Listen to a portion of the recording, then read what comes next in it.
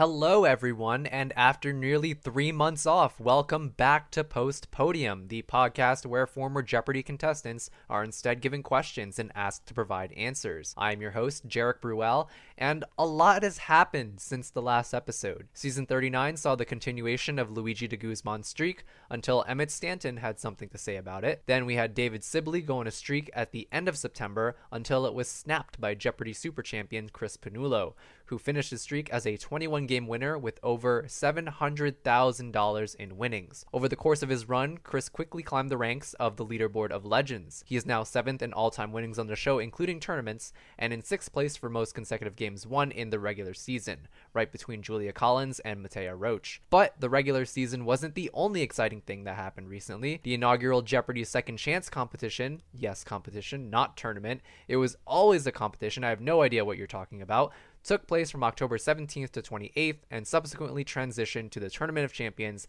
which took place from October 31st to November 21st. But this episode isn't about the SEC or TOC. In a few moments, you'll hear my conversation with John Focht, a software team lead originally from El Paso, Texas, a 4-game Jeopardy champion, and recently a Tournament of Champions semifinalist. He's also the owner of the website j-ometry, which takes data from Jeopardy's official box scores and J-archives historical game data and compiles it to provide more insights into contestant performance. I'll be asking him questions about what this data can tell us, how future contestants can use it for themselves, and how exactly John used j-ometry to inform his TOC prep. Rest assured, both the SEC and TOC will be discussed in upcoming episodes of the podcast. For now, we hope you enjoyed this episode of Post-Podium. Why don't we start with a simple introduction, your name, when you appeared on Jeopardy, and how well you did and finished? Okay, my name is John Focht. My name is also TK Focht. If you see that name online, that is also me. But I competed under my official name, John. I was a 4-day champion in February 2021, and then was invited to participate in the 2022 Tournament of Champions, where I won a quarterfinal game and then lost in the semifinal. That was recently on. You might have seen it. It was not that long ago. Great. And before we dive straight into numbers, stats, data, and the like, John, I actually found out we share something in common while I was doing research on your original run. We both managed to buzz in and respond correctly to a clue which would otherwise be our undoing if we got it wrong. On a clue about Pinoys, I responded with, "What is Filipino?" And on a clue about baseball, you responded with, "What is inside the park?" Now, I didn't get to watch your original run when it aired, so could you describe what that feeling was like? I think in your interview with MLB Network last year, you said you froze. Yeah, I'm glad. I'm glad this is coming up again because it is the question that keeps coming up. In that case, it was a category on sports items that all start with IN, and it was a clue about a type of home run with a lot of running. My instinct to buzz in occurred. And the background process of the brain to fill in what the answer actually is did not bother doing its job because I don't know. It was like, this is easy. You've got this. And no, you're responsible for coming up with the answer. Please do that. And so I just sort of sat there for a moment trying to will myself into the answer and got it. My friends were very into this reaction of you can see his fear and wow, this would be something. This is the only thing that matters in the moment. Ken also noticed it and said, there would be trouble back at work if you did this. In the process of Ken saying that and of there just being a reaction to begin with, it became something that I talked about with a reporter for The Athletic, which then got picked up by MLB Network. And when they interviewed me, they asked, oh, you missed a baseball question. And they brought it up on the screen and were like, how did you miss this? This is easy. And it's no, I didn't. Oh my God, what is going on? Could we please all just remember what actually happened here? Which is the most nerve-wracking $600 in my life. It was great. Like a deer caught in headlights. Love it. All right, now that we've broken the ice a little bit, I want to let our audiences know in advance that a lot of what we're about to discuss might be a little bit more analytical than what they might be used to on the show, so if that doesn't sound too riveting, or if you want to skip ahead, I provided timestamps in the episode description for the different topics we'll be covering. However, I think I can speak for John and myself when I say that we'd appreciate it a lot if you listened anyway. So, for those who don't know, and I know you briefly described it in your TOC quarterfinal contestant interview, could you describe what j-ometry is in detail? Why did you make it? When did you make it? How did you make it? Etc. Sure. Back in January, Jeopardy started publishing box scores. As part of their effort to Jeopardy as a sport, we want to see more statistics of what's going on. We want people to be involved in looking at the game more in depth. Part of what they put out there is the attempts data on how many times people are ringing in each round, or attempting to ring in each round. They also have the number of buzzes, which is the actual number of times that people get in. If you were really diligent about scraping J-archive in certain ways, you could get to that information already. They put out the attempt data, the box scores, in picture format. They're in PNGs, and those aren't the most readily usable form of data for doing research. Step one of doing any set of data exploration is to just gather the data, get it cleaned up, get it ready to do something with. And images that have numbers in them are not a promising source. At that point, I was on the bubble still of whether or not I was going to make the Tournament of Champions. The attempt data didn't really have any bearing on if I did or not, but it was really something for myself of, I'm going to want to look at this because I want to know. I have a feeling inside myself of how I did, what my numbers would have been like if they had been published. And gathering this data now, I can see where do I fit in. Not so much do I have a chance of making the 4-game win streak was already set in stone, and that's not really something that a game metric is going to tell you anything about. But if I were to make it, what would I need to know about myself? What would be the best areas to improve in? Is it even reasonable to ask if there are areas to improve in? How different are high caliber players from each other? What are players different from each other on? So in order to get that, I just started making a spreadsheet with the data that they were publishing, just moved into a Google Sheet, just so that it would be available for me to use. And hey, if no one else did this at all, then I could post a CSV somewhere on the internet and other people could also use it. Over time, as I was gathering more of it, there was enough data at about the time that Amy lost. They started publishing box scores partway through her run. At about the time that she lost, there was enough data to start just making some graphs and being like, what made this game different? This game is interesting because this super champ was defeated. What was there anything in particular? What happened in it? And so you make some graphs, you look and see where that dot shows up differently in different metrics. And you start saying, hey, maybe that's important, but I've also got like 12 games worth of data, so maybe it's not. And from there, I just started making more graphs that I thought were useful for myself in understanding how the game was working. It became too much trouble to do this one by one every time. The spreadsheet with graphs like spread out all over different tabs was not working for me anymore. And so I set up just a little local website on my own laptop in order to say, here's the data, just make the same graphs, update them every time I look at this. And then I got that ready to put online because I thought other people might want to see it. I was posting some stuff online on Twitter, screenshots of graphs that I was making, and some people were interested in it. Most people are not. That's okay. But for the people who were, it would be something to say, hey, like if you want to be looking at it, here's a thing. And maybe a little bit of it was also, hey, Jeopardy, like I'm still looking at your show. Please don't forget me. I am here. Please invite me back for a tournament or something.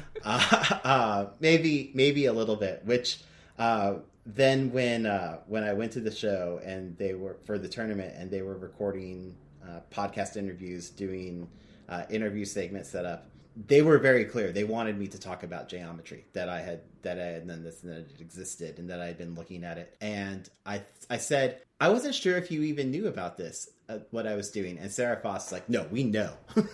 we are aware.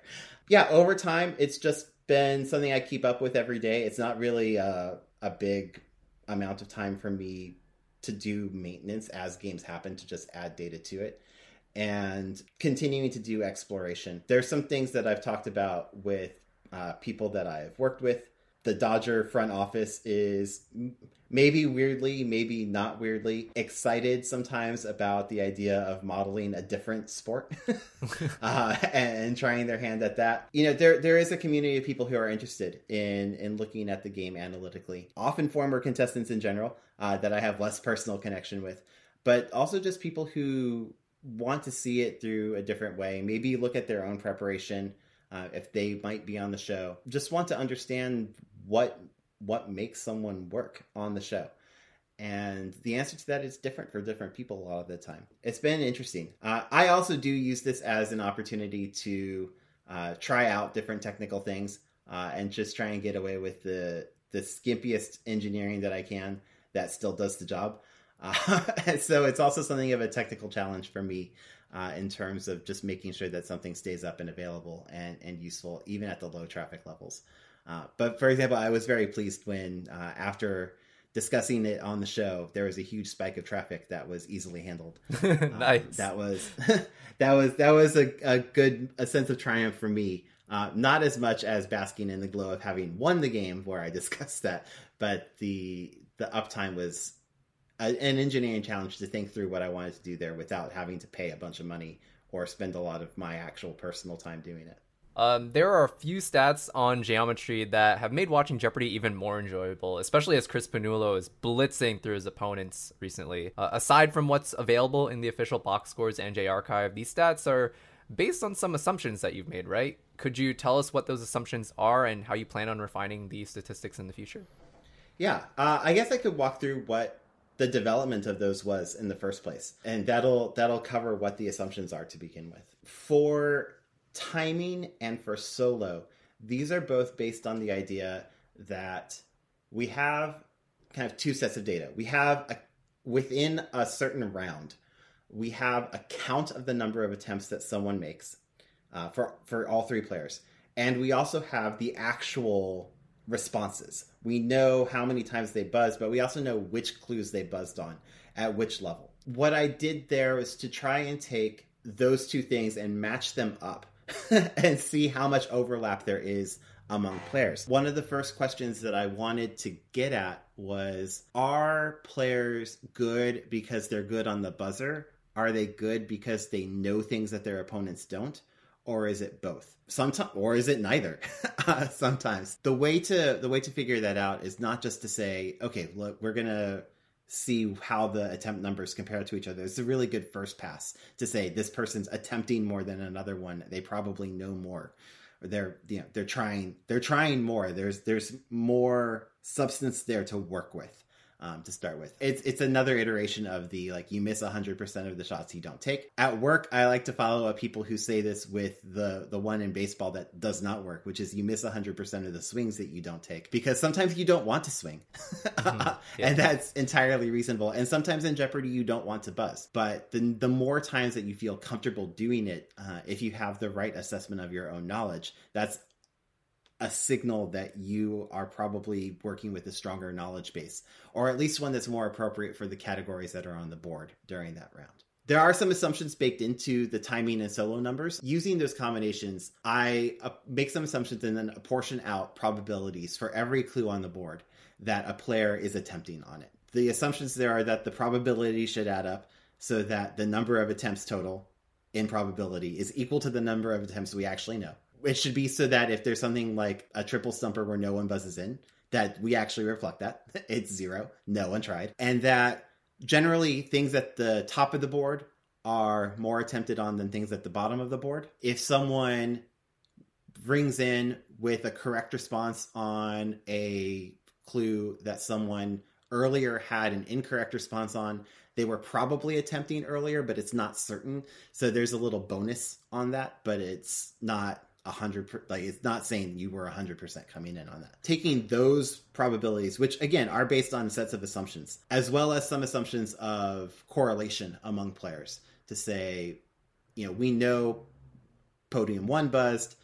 There's probabilities that podium 2 and podium 3 buzzed. There's also individually, but there's also a correlated probability of both 2 and 3 versus 2, or exclusively 3 versus neither. That is not exactly the same as those being independent. There are some assumptions into what the correlation is there that I just sort of made up as something that made numbers that I felt were nice. That fit with what my experience was. Not that I thought that they just looked nice and I was pleased with the aesthetics of them, but that they matched with what I felt going on around me during actually playing. Using those, you can reach a number of that in the original form of the website. was actually very highly visible, called expected buzz.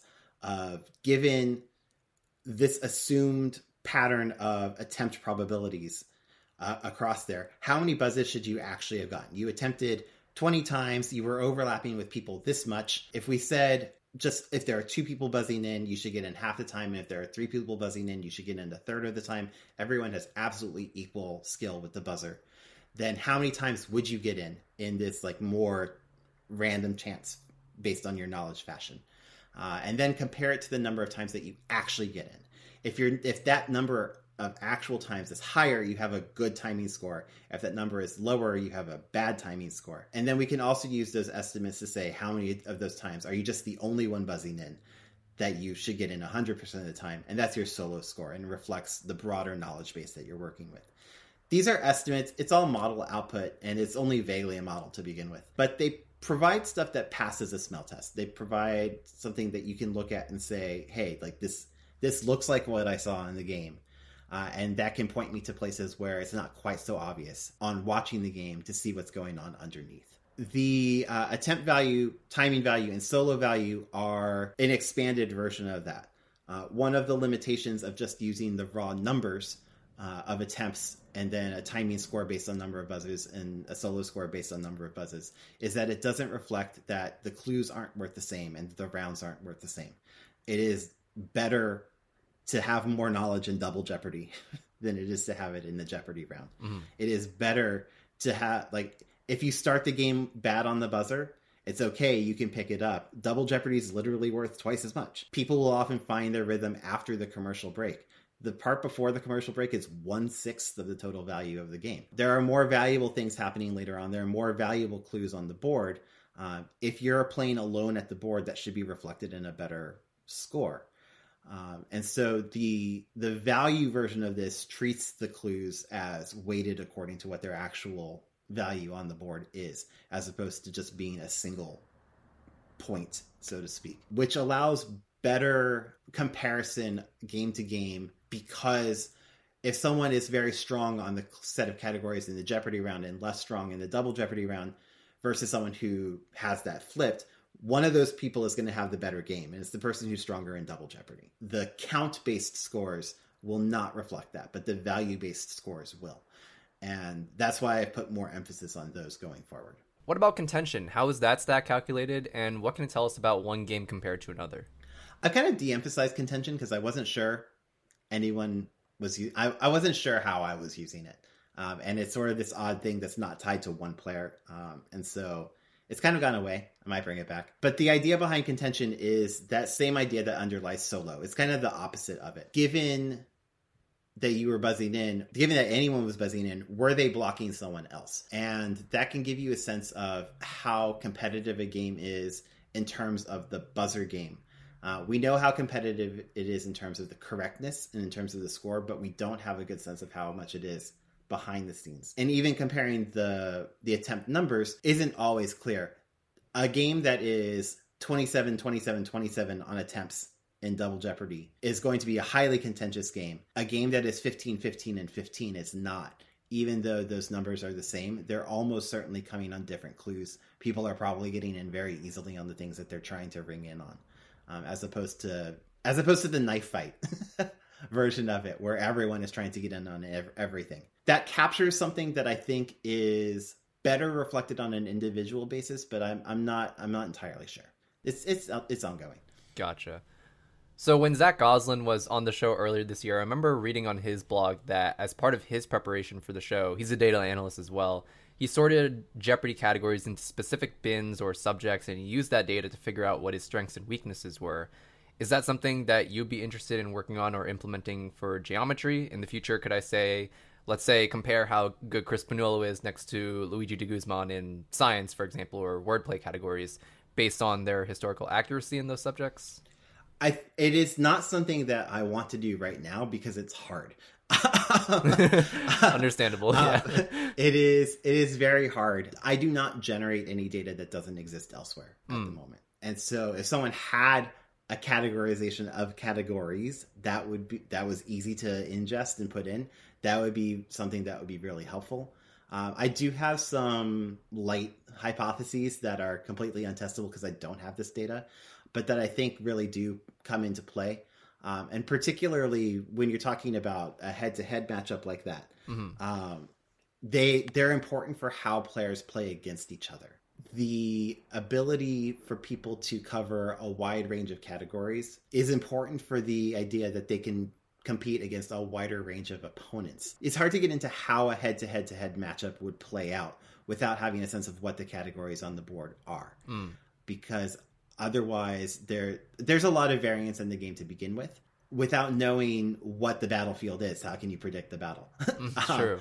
And it's something that's not in these metrics at all right now. Again, just because it's hard. I think that it's something where you would probably see definite strengths come out for people. I would be extremely interested in, even at a first pass, breaking out wordplay and vocabulary categories, which tend to play pretty differently. Players will be either very comfortable with them or they will be very not. And unlike the more trivia-based categories that are more instantly know it or not know it in terms of the decision-making, and so a lot of the buzzing happens very quickly, wordplay categories tend to have some delay. Or they'll have someone who is confident enough in their ability to do wordplay that they'll buzz in before they figured it out and then spend the seconds ticking down doing the figuring it out and giving a response. And someone who is confident enough in that has a huge advantage over people who do not. I think it would be interesting to pick up.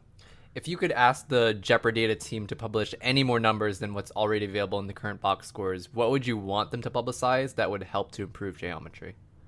What I would absolutely love, first and foremost, is the log of attempts. I would like to have just the entire game trail of the game, of who was trying to buzz in, on which clue, on which time the clue was given, if it was given up for a rebound, and not have to deal in probabilities for those things anymore. That would, I think, be the purest form of that data. If it came with the actual timing and how people were early or late, I think that would be really cool.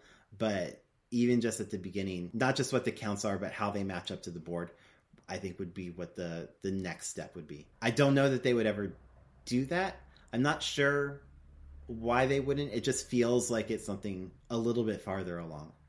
But then they've also talked about, in terms of like second screen broadcast or something like that, of having something exactly like that. So why wouldn't they publish it? I don't know. I mean, one thing's for sure, they definitely do have that technology. I mean, for those who don't know, for those listening who don't know, at the judges table, they have like a live feed, I believe, of like people ringing in or buzzing in live so they could see if you're being early or late. And Corinna at the commercial break will tell you if you're like, oh, you're ringing in too early or you're ringing in too late. So perhaps something like that in a more, I don't know if you necessarily want a video of that feed, but maybe like you said, a log of like when people ring in, like the milliseconds or whatever when clues are asked. Perhaps that would be useful. That's the sort of thing I'm thinking of, is given a stream of clues.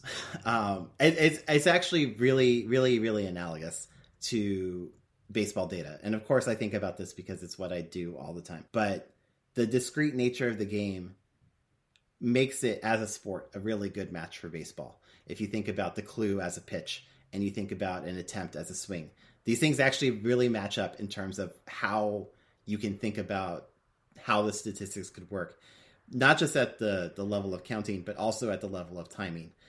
The clue arrives, the lights go on, the buzzers are enabled, and where the swing, quote, swing around that is, whether it's before, whether it's after, when there are multiple attempts due to having been locked out, what that looks like, I think, would be really interesting. Now let's talk about the TOC, but I want to start in February 2021, immediately after your streak came to an end. Brian Chang and Zach Newkirk had recently finished their runs, and Matt Abodio was still a nobody, or more accurately, a PhD student at Yale. At that point, how did you feel about your chances of getting into the TOC, and how did that feeling change as people like Matt, Amy, Matea, and Ryan began appearing on TV? I think at some point you created a graph that documented the % chance that you'd be invited to the TOC. Is that right? It is, because I decided to torture myself through math. When I left the studio after losing my fifth game, Karina told me, hey, there's an outside chance he'll be back here. It's 4 days. It's a pretty high total. It's not like a great chance, but it's an outside chance. You should consider this. And I was like, that's cool. I will move on with my life with that consideration. I can't build my life around that, but it is okay as a thing to consider. And then it was another 80 games before anyone reached 4 wins. Oh, that was when Courtney Shaw went on her streak, right? That was with Courtney Shaw's 7-game streak. And people think about this recent tournament as having been the time of super champions, but a good third of that time period, which goes back to January of 2021, a third of that time period was really a time of no champions. For weeks, there was no one with greater than a 2-game streak. Then there were a few 3s. It wasn't until Courtney, about 4.5 months after me, had a 7-game streak that there was anyone who was even eligible again. Then shortly after her was Matt, and then Jonathan, and then this whole train of people. And at that point, I'd gone from thinking, oh, hey, maybe this outside chance has gotten a lot larger, to maybe this outside chance has actually gotten smaller. Who knows what it has actually done? So I decided to put together a graph just so that I would have some sort of sanity in my own framing of the question. Based on J-Archive, I had put together historical data on, if you have a 1-game winner, how many times do they become a 2-game winner? If you have a 2-game winner, how many times do they become a 3-game winner? If you have a 3-game winner, how many times do you become a 4-game winner? And when you look at the data mapped out like that, it matches very well with the power law relationship. So I just made a curve and said, this is what I'm going to assume happens. When there's a new champion, just as we're coming down the line, I'll take the current champion, the number of games that they have, and give them, based on that number of games, a % chance of winning that is based on this power law. The defining feature of a power law relationship is that the longer something has been going on, the more likely it is to continue. So if you have a 20-game champion, then the odds are pretty good they'll go on to be a 21-game champion. If you have a 1-game champion, you don't really have a lot of information on whether they'll become a 2-game champion or not. Using that, just sort of basically mapped out what the year looked like. And then past where the current champion would lose, just say well, now we're just creating random people. You can kind of assume at this point that given this amount of time and this relationship, here's how many 4+ game winners should show up in that time with these 4 probabilities. Just tack that onto the end, and we'll see where it goes. And when I first made it, it was in the middle of Amy's streak, which was really right after Amy won her 4th game with a higher total than I had. Was the lowest at that point that I had been, even lower than when I left the studio after losing, at about what that model said. And again, there's no way of knowing if this is correct or not. But what that model said as being about a 1 in 8 chance. Then as she won a bunch of games, it said, oh, hey, she's just going to keep winning. Probably not forever, but for a while. So for as long as she keeps winning, chances keep getting better. That's good. Then she lost and it dropped again, because now there's more time that she's not eating up games that are going to be available for someone else to qualify. So then it dropped down again. It rose actually a lot. One of the things that I liked about it was that it was very, very insensitive to the number of people who weren't qualifying right after me. There was a rise, but it was very gradual, looking at sort of the post prediction on that. But that by the time we were around to spring 2022, it would rise very, very quickly. It was very sensitive to the idea that I was right on the cusp. With an additional champion qualifying, I would be much less likely to make it. But every time someone would lose just short, I'd get a huge boost as time had come off of the board, running out the clock. It went from about 1 in 8 when I left the lot in February to as high as it was about 60% at the point where after Matt's 38th win, it was about 60%, and then dropped when Jonathan beat him, and then dropped some more when Jonathan lost, and it went back all the way down to this 12-13% just after Amy's qualification. It reached back up to 60% right after that was, I believe Ryan was the next one to qualify. Eric and Megan were after that. And by that time, during Ryan's streak, it had like fallen all the way down. And I was just like, yeah, I'm going to ignore that this is a possibility at this point, because I'm not going to pay attention to a 5% probability of making a tournament. But at that point is when they texted me and said, hey, we want you to come for the tournament. Please save these dates. And at that point I thought, oh, is Ryan going to just win out for the rest of the season? Is that what's happening? Because I don't think that's what's happening, because one of the things that the data is telling me is that, he's good, but he's not like 40 game streak good. This would be a surprising outcome with a lot of chance involved. And then no, it wasn't that. It was that the threshold had moved and there were going to be 21 of us instead of 15. All the 4 game winners were going to make it. So all of the probabilities, like given what the tournament structure ended up being, it was actually 100% from the time that I walked off the I was about to say.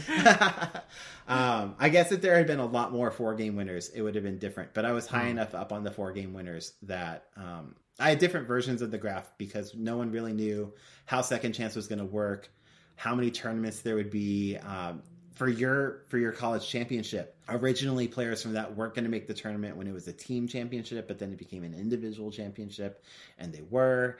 And there were just like new slots being given away, and it was like, oh no, these are all ruining my chances. But then when it became clear that there were going to be more slots, I didn't publish this because I couldn't tell people that I knew there were going to be more slots. But I made some assumptions of, I think that what we're talking about is, my guess was probably 18 people qualifying from regular play, which I think turned out to be what it was.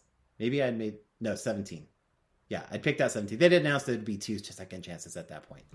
Or at least they had told me. One of the 2. But I knew it was a top 17. I knew that even though I'd been told I was going to make it, the probability that I was in the top 17 of the leaderboard was much, much higher than the probability that I was in the top 12, which is what I had needed before. The probability I was in the top 12 was basically 0. The probability that I was going to be in the top 17 was basically 100%. It was like 99.8 or something like that at that point. Jackie's was not quite certain either, but hers I needed to like lengthen the column width so that I could actually see all of the 9s in it before Excel rounded it up. Yeah, because you and Jackie were close in terms of final winnings, right? I think you ended up being the highest 4-day winner, right? No, she's higher than me. She's higher than me by about $12,000. But what I was curious about was knowing who was going to be qualifying under. And Maureen's probability bounced around a lot, because at that threshold, she was the one that was on the bubble. Ultimately making it, because, by the time they told us, in retrospect, I got texted on the day after the last tape day of the season. So they knew who had qualified. It wasn't a question of, oh, are we going to have 17? Are we going to leave any of the 4 game winners out? They absolutely knew that was all the people. They had the full set. There was no further qualification possible. I did not know that. I was still, at this point, it had just become part of my daily routine. So it was like, oh, here's another person with a long streak. Let's just add it in, see what the graph says. Oh, still 0. Cool. Wow. So as your graph went up and down, when did you start preparing for the TOC? Because like Zach, you were one of the few people who had over a year to study. Quite honestly, I don't think I did any studying in the way that people think of it as preparation for the TOC. In terms of subject matter, the one thing I really did was to make some flashcards about operas, just so that any operas that I had heard of and any composers I had heard of, I knew how those matched up. I wasn't going to learn about the characters if I didn't already know them. If I wasn't going to learn about plots or settings or anything like that. But I could at least match up things that I already knew in a better sense. And it seemed like a thing that was the most likely thing to come up that I could reasonably improve on, versus the whole sum of everything that there is to know about trivia. Beyond that, it was really about paying attention over the course of a year and a half with a mind of, oh, that is a thing that might come up. That's a thing I should learn. When you encounter something new, being intentional about paying attention to it and being open to learning about things that you wouldn't otherwise. Like I said, I wouldn't say that I studied art or that I studied music. Those are going to be weak categories for me regardless.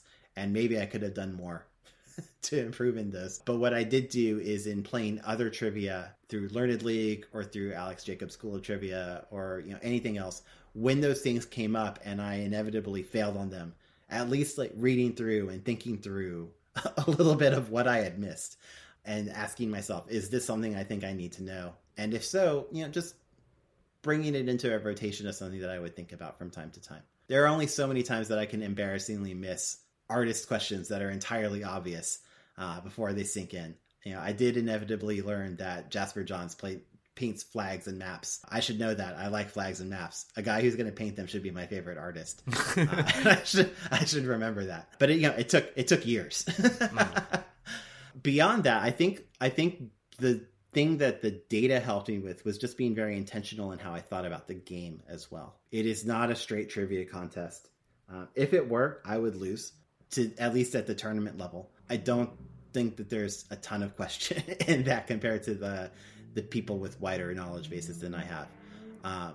But when you're coming in from that point of relative weakness, then you can make up for it with intentionality, with strategy, in the places where it's available to you. While I don't think that there's no silver bullet in the data. There's no silver bullet in analytics in general as to what you should do. Mm-hmm. But it does shape the way that you think about things, and it does shape the way that you approach the problem. So that two things happen. One is I had thought about Jeopardy a lot over the course of a year and a half.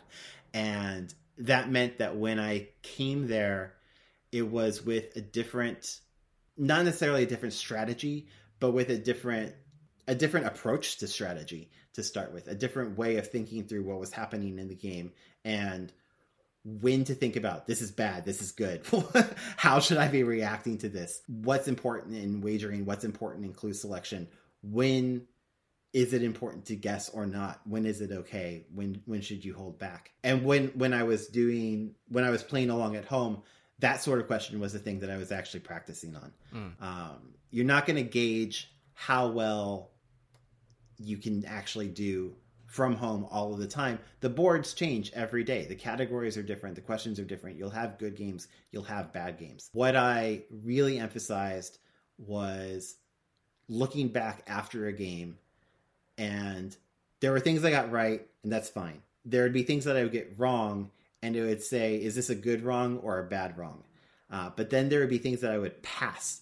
And that was the real question. Is this a good pass or a bad pass? Minimizing the bad passes, where you're sitting there on an answer that you should feel more sure of. Learning to gauge my own assuredness, I think really helped going into the tournament. And just having that experience of knowing what it feels like to feel unsure and to come back and say, I've had to gauge this. I've had to work on this. I'm gonna try this better this time. So that, like I said, that intentionality in coming to it, I think was a big difference. So in addition to intentionality and assuredness, how else can future contestants use j-ometry in the same way that it benefited you? I think that a daily contact with the game and thinking through the different ways that people play it helps. I think it helps for confidence in how you approach the game and how you approach it mentally. I will say when I got back for the tournament, I felt basically no anxiety. There was a little bit immediately beforehand at home. But when I got to rehearsal and I stood at the podium looking at the board, it just felt like, oh, this is the thing I've been thinking about for forever. I've been here before. I'm coming here in a better place. I feel better being here. I know more about myself. The more self-knowledge I have, the better I'm going to feel. And so that really worked for me. If self-knowledge doesn't help you, then I don't know. But I think that one of the lessons of working with the data is that there are different key elements to being a Jeopardy champion. Different players that we think are good at different ones. And even champions that we don't necessarily think of being particularly good are also good at some of these things. There are players who don't win, who have good games, and there's just a lot of chance involved in it. And it's okay. The data is littered with players who are on maybe not the level of like the super champions, but at the level of people who qualified for the tournament who won 3 games instead, or 2, or 1, or 0. There's not a lot that you can do about that. and understanding that the game takes place outside of yourself to a very large extent. You can only control the things that you do. It helps to go into a game knowing like, hey, like I really do have a 1 in 3 chance of winning. The expected outcome is I lose. That's okay. So long as I put up a game that I can look at afterwards, because I'm going to be looking at it, because it's going to show up in the data, and I'm going to be obsessive about myself, because that's the way that this works. So long as I put up something that I can look at and be satisfied with, then that's going to be fine. So you went up against Courtney and Rowan in your quarterfinal match, and Matt and Sam in your semifinal match. Once you knew who you'd be facing, did your gameplay strategy change at all, or did you change anything about your play in reaction to those matchups, or not really? I don't think that there's anything that I could do that would really change. At that point, you know that you're going to be playing against people who are going to be actively seeking daily doubles, which is really the largest single change that there can be from one opponent to another, is how much they do that. In terms of what you can control for. If someone knows more than you, there's not really anything you can do to combat that, so to speak. They're just going to know more than you. If someone is going to be hunting for daily doubles more than you, you can adjust that. You can hunt more in return. And that is a thing that you can adjust, is your clue selection. Taking into account where they might appear on the board, what categories they've already been in, what subject matter they're more likely to be in. Those are things that you can adjust, but they're not really... They're things that in regular play, you might encounter an opponent who is doing that, and you go, oh, I need to step up here. But coming into the tournament, you should just assume that. Yeah, exactly. I need every edge. I'm going to step up to start with. I will be the one that must be stepped up to. And everyone has to do that as a result. I do know that some people don't like that style of play. It is harder to follow at home. And that is coming from someone who plays that way when necessary. And specifically trained myself to better be able to follow a game that follows that pattern. Because it was going to be necessary. There's an element of me that says, that's kind of deal with it. Get good. But that's not entirely fair. It is both a game that people play and also a spectator sport. And, you want it to be good for the spectators as well. I think that what is on display is different than it might have been a decade ago, 2 decades ago. But it is still something that is extremely worth watching and extremely impressive. I'm not talking about myself here. But when you watch people who do this at such a high caliber, the things that they know and the ability to context switch from one thing to another very quickly, that's really hard. And that's what makes it hard to follow at home. But it should make it all the more amazing when you see people do it on screen at the speed that they're doing it. Was there a specific gratifying moment in either your quarterfinal match or semifinal match that you can credit to j-ometry? Perhaps something to attest to that assuredness, or the assuredness you were talking about? The thing that was most shaped by working with the data was the daily double wagering. So this is from the quarterfinal. Looking back at my original run, I came away with the feeling that I did not wager particularly well on daily doubles. And it's a hard problem. There's a lot of variability in the game when the daily double happens. Final Jeopardy, I'm very comfortable with the wagering strategy there. But daily doubles, you get so much less time.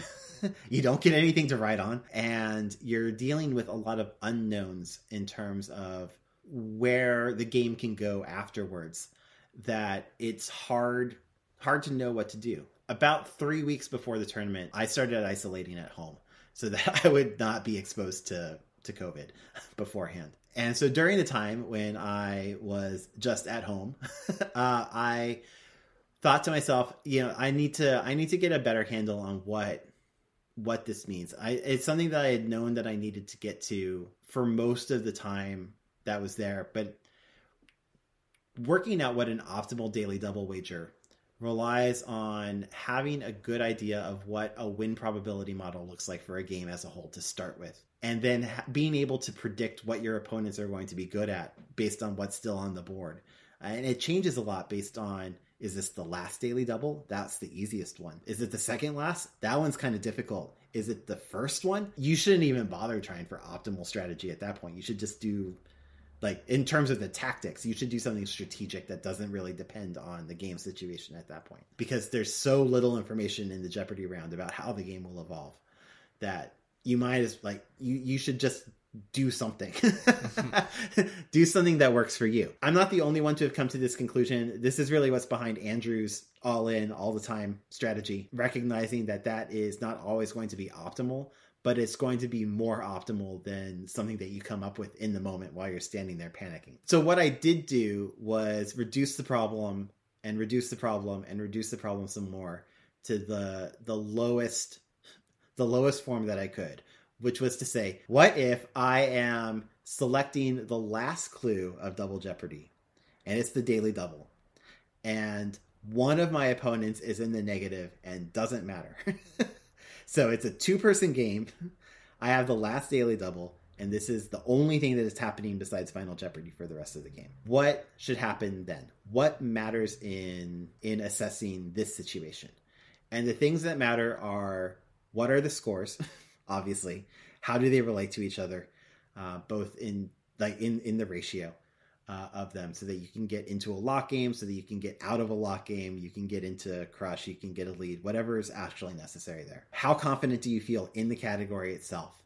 And how do you feel about Final Jeopardy? At this point, you don't know what the Final Jeopardy category will be, but you have at least a game's worth of information about your opponent and whether or not they're like you. One thing that I do in Learned League when I do defense is, for those of you who don't know, in Learned League, you play against one opponent and you assign basically difficulty of question on how likely you think your opponent is to answer the same questions that you're answering. And you get stats on how they do in categories. And to some extent that's useful, but what I use it for broadly as a heuristic is, how much is this person like me and how much is this person not like me? How correlated are we? That tells me, in particular, are they an art and music person? Should I be flipping what I've done? I can have a sense of what is, like, if it's a really hard geography question, I will recognize it's a really hard geography question. But if it's a medium geography question, then someone who doesn't do well with the category, I can't tell that that's going to be hard for them. And so this idea of me versus anti-me, this correlation factor, is something that I use there pretty frequently and that I'm comfortable with. And that comes into play in Final Jeopardy as well. What matters is a lot less of how confident you are in Final Jeopardy overall and more about how much you think you match with someone, particularly in the mid-ranges where wagering is interesting. These are the differences that change what you should do for strategy when you're in between lock games. And they make a difference in whether or not being in the lead is a big deal or not. If you think that you're very like someone, then it's more important to be in the lead. If you think you're very unlike someone, then it's a lot less important to be in the lead, within the bounds of like not being crushed.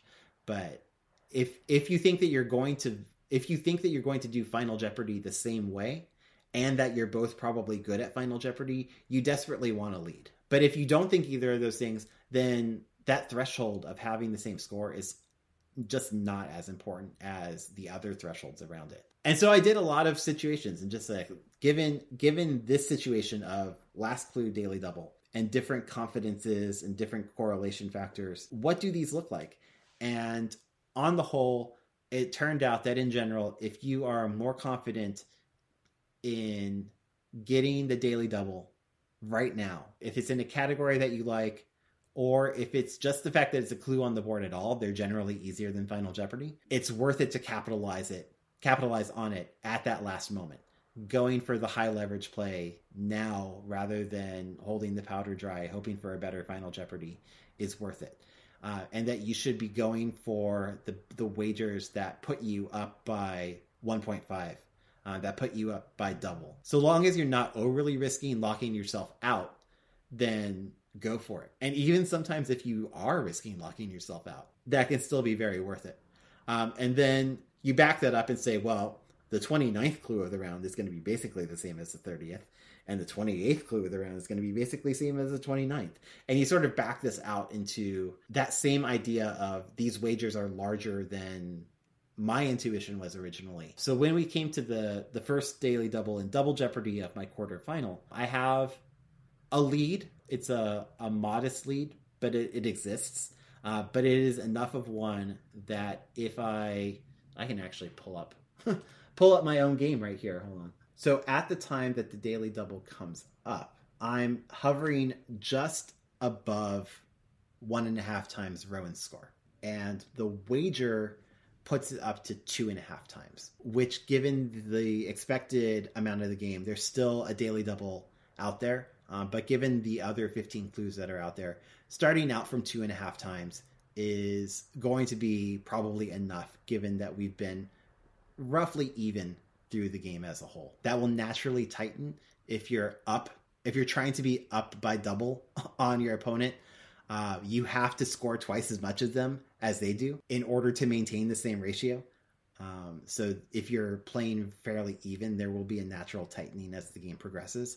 But I do think that in general, each board sort of finds its own equilibrium of, if you played this set of categories for an infinite amount of time, then you would reach the ratio that the 3 contestants would have of the amount that they're getting off of those boards. So that wager is made to say, I want to get above double Rowan's score.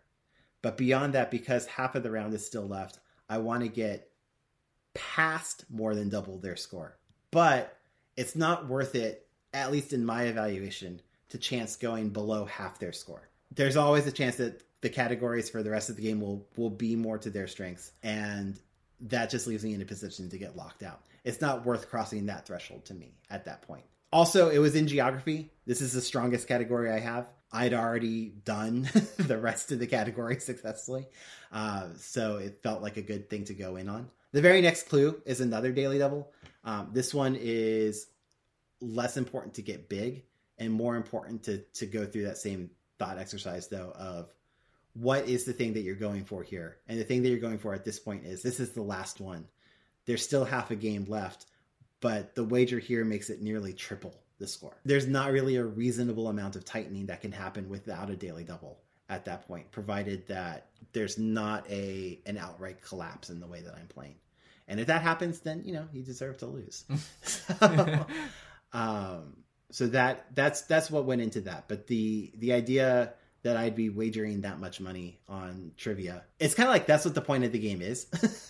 But it's not often what people actually do.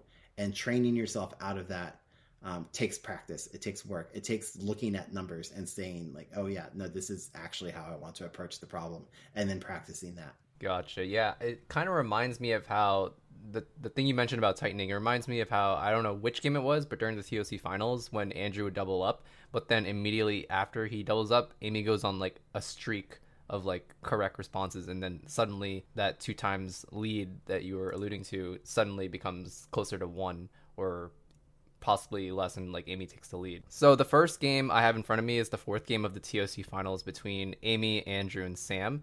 It was the game where Andrew couldn't find his buzzer timing in spite of attempting to buzz in on the same number of clues as Amy, 47. Granted, it was the first game of a taping day, and the 3 of them had just played 3 finals games the day before, so I think it's safe to say that Andrew just needed a warm-up game.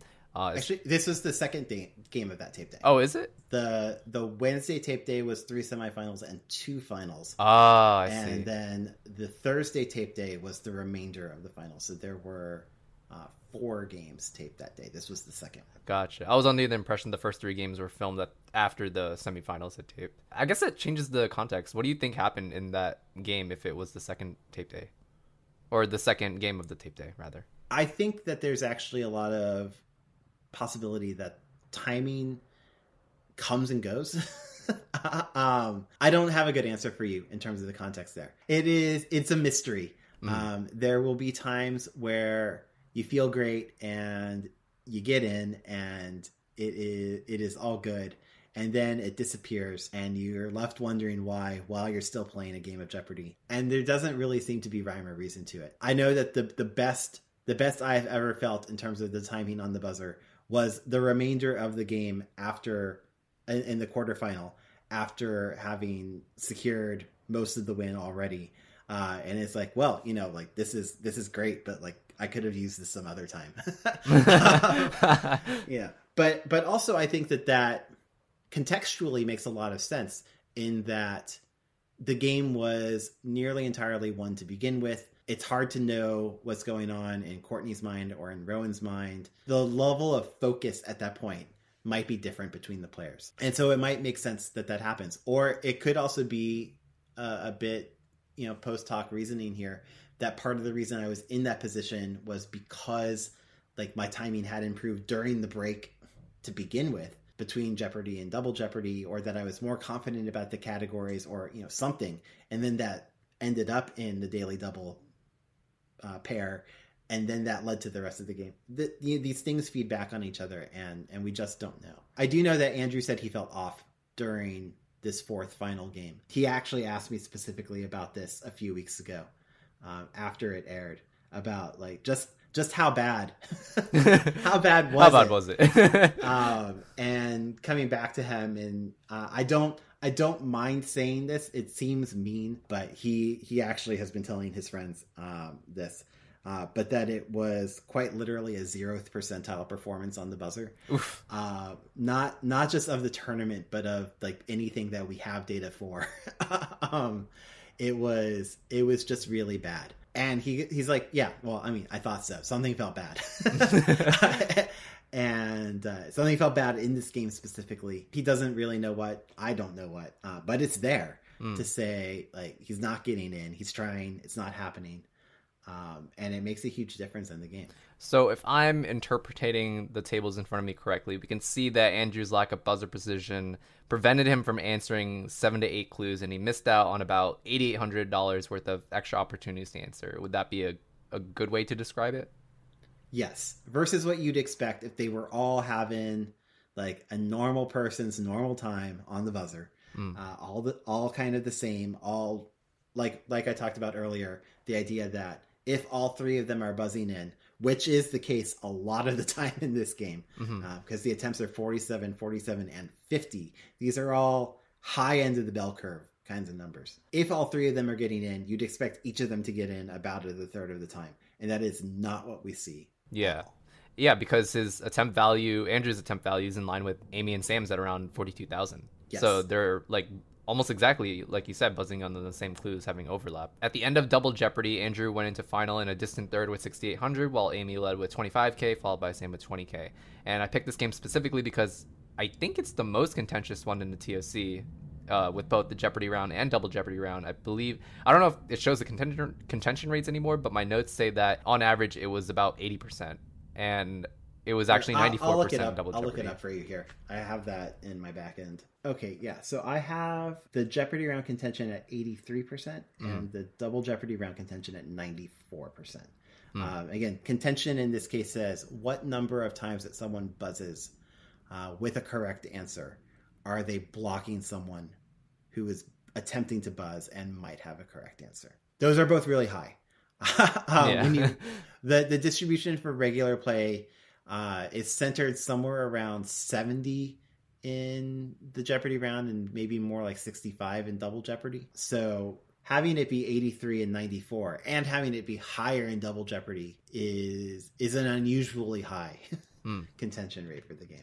Is there any other context from this game that I might be leaving out other than, the overall sentiment that Andrew just wasn't good in the buzzer, and we can see that through the attempt value and the contention rate? I would say that the other thing that's really reflected in here is I think there's a change in gameplay for Amy over the course of the finals, where she starts out playing much the way that she did during her 40-game run, which makes a lot of sense. I mean, it's incredibly successful. She's very good. But that she becomes much more aggressive over the course of the final as it becomes clear that that's what's necessary. Looking at the scoring through the lens of like what should the wagering be when she gets a daily double about 2/3 of the way through the game, she makes a wager that is pretty typical for her of 4,000 that really needs to be larger given the game situation, because it really barely moves the needle between her and Sam at this point, and there's still not a lot of value on the board, but there's enough that a bigger wager would make the game more certain. She ends up wagering to where afterwards she's 1.25 times his score, and that's the same as being just barely in the lead. when you reach the end of the game. And that's actually the ratio she ends up at the end, which means that Final Jeopardy is less advantageous to her than if she'd gotten to 1.5 times. Which was well within her reach. She just had to make the bigger wager. I haven't sat and done this to figure out if she still had been okay on the other side, but I think she probably would have with a large enough wager to get there. Although, you know what?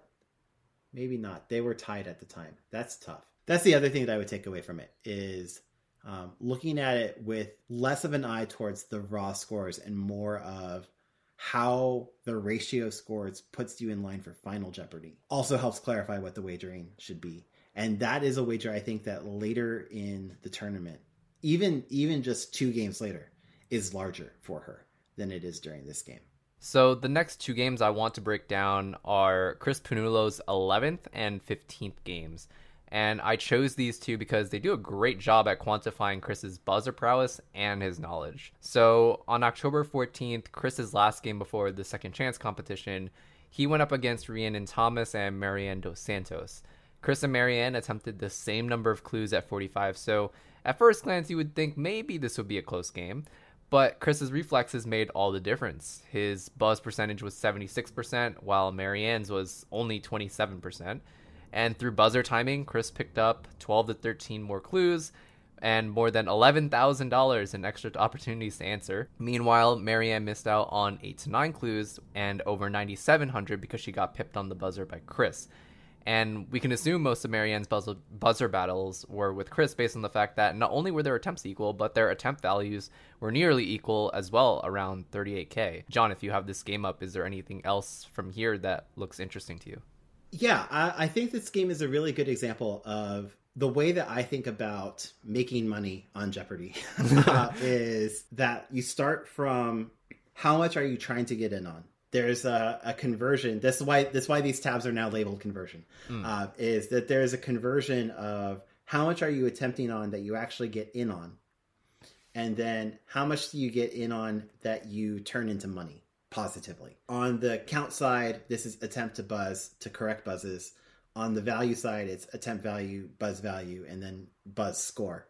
And then daily doubles are sort of like out here on the side, popping in to provide variance wherever possible. Although in Chris's games in general, he's getting enough correct that he's also getting all the daily doubles, and then, you know, the variance is being put to bed. Marianne is struggling with the conversion of attempting to buzzing. That 80% to 22% is striking. Effectively is giving Cris access to 2 extra categories in Double Jeopardy, the equivalent of just being on his own on the board for a third of a round is an advantage that he's gaining through that timing.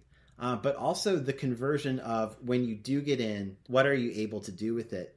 And in this game, Cris answers 100% of things that he buzzes in on correctly. Cris is not always at 100%, but it's always very close. And in particular for value, when he does miss, it tends to be on low value clues in the first round. Maybe feeling things out. I'm not entirely sure. But it does tend to be very high on that secondary part as well. And so the overall pipeline of making money on Jeopardy is the combination of those 2 things plus daily doubles. Marianne is struggling on both of those. She's only getting in 22% of the time that she's trying, but then she's also, like, the value of what she gets in on is 8,400, but off of that she only makes 3,200 because of a large number of misses, particularly in Double Jeopardy. When I say a large number, that doesn't necessarily mean, strictly speaking, that it is actually a large number. She gets in, all told, in terms of number, on 12 clues, and she answers 9 of them correctly. But those 3 really do a lot of damage. Because when the first half of the fight is to just get in on the buzzer to begin with, if you're then wrong, then you not only lose the negative money, or gain the negative, you not only lose money from being wrong and taking the penalty for it, but there's also the opportunity cost that one of the times that you won the buzzer race is now gone. That's money that you can't earn anymore. It comes off of that possibility, and that someone else can now pick up. And that really hammers into what she's doing, to the point where she barely comes out positive for Double Jeopardy at all. I think what happens there, and this is not to fault her, because I think that what probably happens here is that she's behind.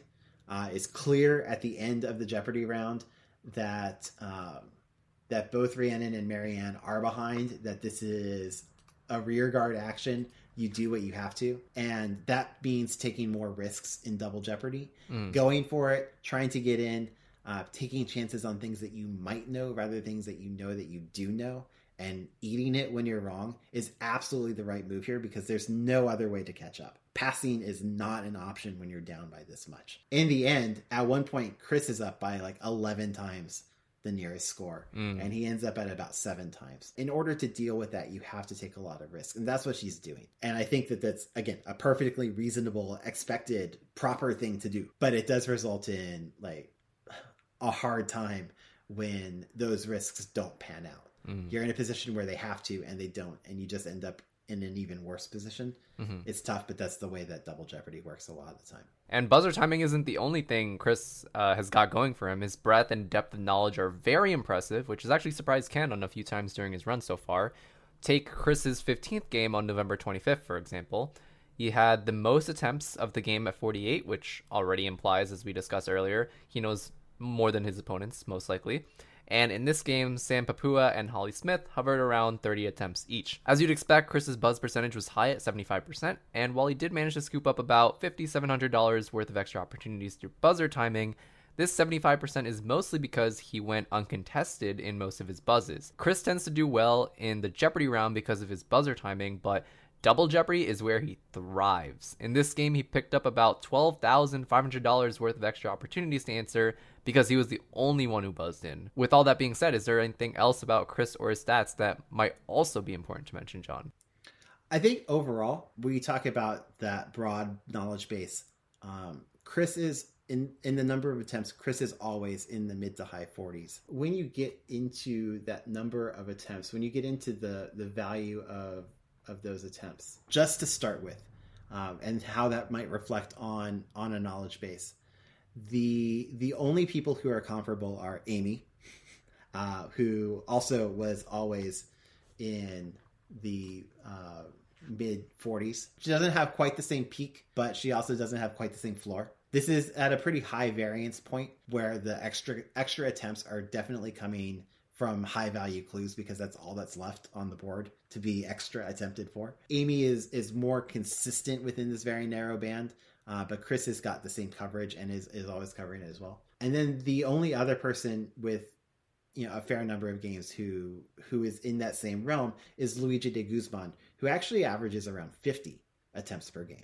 But the difference is that Amy and Cris, again, with that one conversion of attempts to buzzes, do better than Luigi does on that.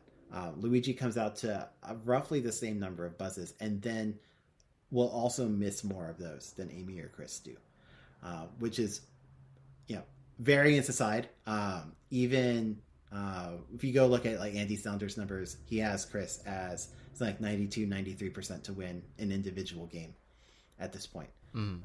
That's still 7 or 8% to lose. That's not a small number in terms of the number of times that we've seen him play. You might have expected him to lose already. Yeah, he had several close calls earlier this week. But even just like a 20 game set, if someone is going to lose 7 or 8% of the games that they play, out of 20 games, they probably lose one. That's just math. That's probability. Amy would have a similar number in terms of the probability, and the idea, Matt as well, the idea that you end up with a streak that is longer than that is in part due to chance, or in part something we don't understand about modeling, or both, who knows. And one thing I think that I know I saw some people online start talking about was that with the publication of box scores and with the advent of the second chance competition and the way that production would talk about who they were selecting and what went into those decisions, like maybe people would just attempt all of the time in an attempt, like in an overall attempt to boost those numbers and say like, hey, put me in second chance. Like, I would have done well, but wasn't getting in. But I think that the way the game is structured is that you're going to get exposed. True. if you are trying on everything and you are not able to deal with that, then you will be shown that happens, because that negative penalty is just so strong. It is not something that I worry about. And that comparison, this is not directly about the game that we're talking about here. Yeah. But that comparison of that strong knowledge base for Cris, for Amy, if you had someone who was like Luigi, attempting a lot, but not as strong as actually answering, you wouldn't see that person win any games. Yeah. So it's not something you should worry about. Yeah, I doubt somebody would come in with the intentions of qualifying for the second chance tournament over actually winning a game of Jeopardy. I think that's very very strange if you had that intention going in. Well, it's sort of like, if you thought that you weren't going to win anyway, then maybe you should go for it. Like if you came in and saw that you were going to play a 20-game winner, like maybe you would do that. But I think actually we now have very specific evidence of this, which we did not back when these things were filming, when they were first announced. But from the exhibition game during the tournament, we know that Matt was basically just trying to get in on everything, whether he knew it or not, because he was trying to work on timing. He was treating it as a rehearsal, and his score reflects that he was getting in and not exercising the same judgment of when to buzz as he would during an actual game. And I mean, he's still Matt Amodio. it's still going to be pretty good. But overall for that game, he lost $200 on the buzzer. So only 200? Yeah. I thought it was more. Well, overall, overall. I don't use Coriat because it wasn't computable from the box scores originally, which were the only data source at that point. His overall Coriat, excluding the 2 daily doubles that he had, was negative 200. And that actually, when I was looking at his page of statistics to begin with, I was like, oh, what's that game? And it turned out that it was the exhibition where he didn't care. Yeah, I think we can conclude here after our discussion about Cris is that he's not unbeatable. And I think the person who does go on to defeat him will do it in the same fashion previous Giant Killers have done in their games against Super Champs, going big on, or at least denying their opponents the daily doubles and getting Final Jeopardy right. Unless, of course, you're Marine, who defeated Margaret in a double stumper Final Jeopardy clue, or Lance, in fact, who ended John's run after a triple stumper, I was surprised because I was going through J Archive and I was trying to figure out when the last time a Giant Killer won on a triple stumper was, and I ended up landing on your game 5, which is surprising. I was like, oh wow, what a coincidence. Yeah, I was most often when Super Champs lose, they do it from the lead in some way. Mm-hmm. And I was not. I was in second. That was a tough game. Thank you for reminding me. That's very, very pleasurable. No, I'm sorry, John. I just had to. No, he really. It's fine. I've had more than enough time to get over that, and I've done better since then. I remember that being a very pop culture heavy game. I don't track exactly. I follow him on Twitter, but he talks a lot about film because that's what he studies. And so I'm not going to get his position exactly right, whether he's a student or an adjunct or something like that. It's somewhere in there of both teaching and maybe having classes at this point, but it's all film. And he's very involved in pop culture, and the more of that comes up, the more tilted that was going to be towards him. And he was really good with timing. And I was really tired. So oh yeah, wait, did you film all of your run in like one tape day, or did you have to? Yes, it was a Monday to Friday stretch. Sheesh. And I think if he had come up at another time that week, maybe I would have beaten him. Maybe I would have been a 5-day champion. Maybe in another orientation, I would have lost to someone else. I could have lost to Morgan on the second day. I could have lost to Stan or Kate on the fourth day. There's a lot that just goes on with the individual match. I was in second place going into final on the fourth game as well.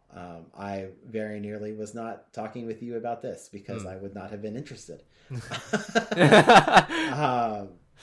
Because I would have known I was done. And so there's a lot of small chances along the way, and that's what I think makes the show compelling to watch. is that you can have a good idea of what can happen, but it's still going to surprise you a lot of the time. Last question for you, John, and it's actually unrelated to stats and geometry. On October 17th, you tweeted a thread about a scare that happened the day of the Jeopardy honor ceremony. If you don't mind me asking, could you tell us about it and what happened afterwards? The day of the Jeopardy honor ceremony was also the day that we were recording podcast interviews, promotional materials. We were doing our rehearsal. So we were going through hair and makeup for the first time, getting wardrobe checks.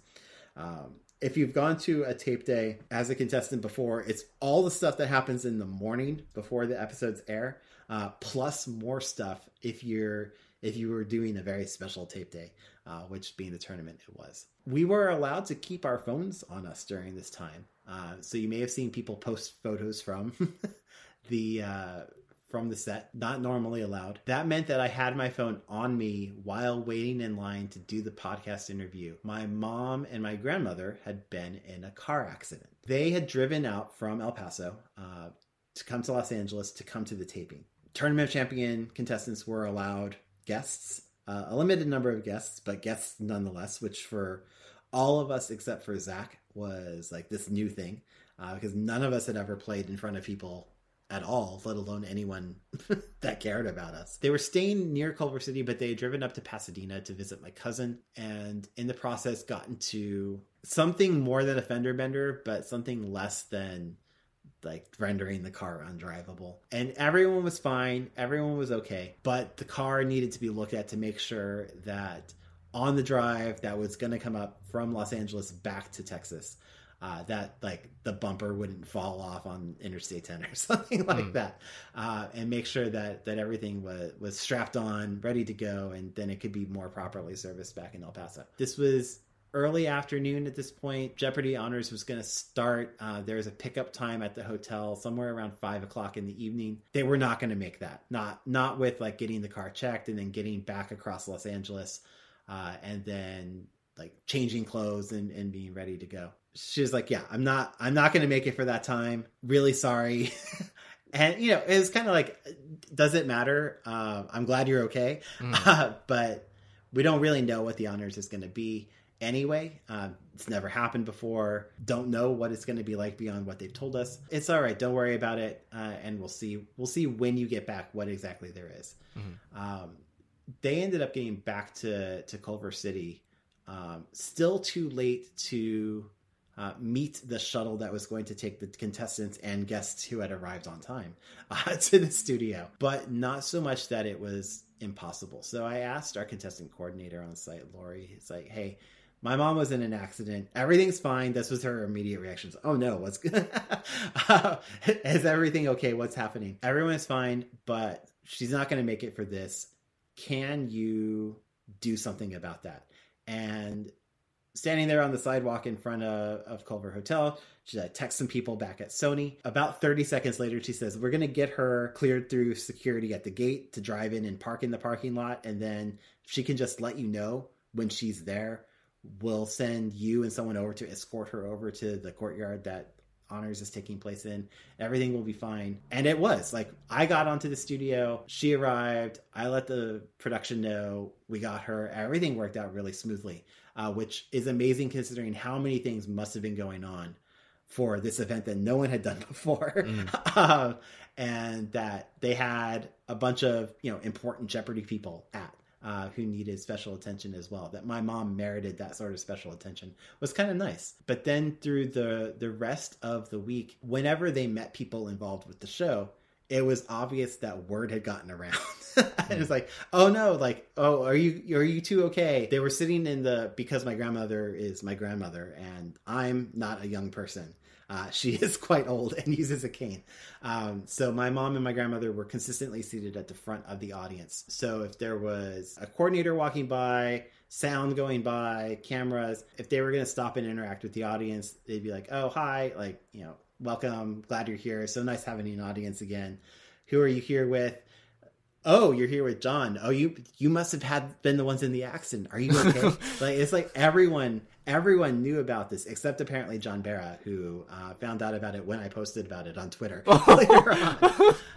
And I would have expected him to be one of the first. But everyone there was it was so clear how important the contestants' lives were and the well-being of their guests and how all of that got handled. I know that my mom, the very first thing that she says, like, everyone's okay. The second thing is, I don't want this to like rattle you and your mindset for the tournament. And the way that everyone handled things was just so smooth that it never did. I'm just really appreciative for that. Thank you for sharing that with us, John, and thank you for coming on to the podcast to talk all things Jeopardata, j-ometry, and a little bit about your TOC experience.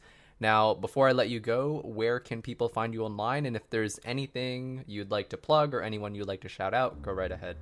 I mean, the key thing is that the website is at j-ometry.com. It's spelled like geometry, except with a J dash at the beginning of it. I am on Twitter at TKFOCHT. TK Focht. I did not come with anything else planned to plug. If you are not otherwise supporting a baseball team, please support mine, I guess. And that's about it. And what's your baseball team? The Los Angeles Dodgers. It's been a pleasure, John, and thank you once again. And now this is where I close out the show by asking you to please rate this podcast on whatever platform you're listening to. Post-Podium is available on all sorts of listening platforms, including Amazon Music, Anchor, Apple Podcasts, Google Podcasts, Radio Public, Spotify, and Stitcher. So make sure to follow and subscribe for the latest episodes. I've been your host, Jeric Brual, and remember, if someone asks what you're listening to, always phrase your response in the form of a question. What is Post-Podium? See you next time.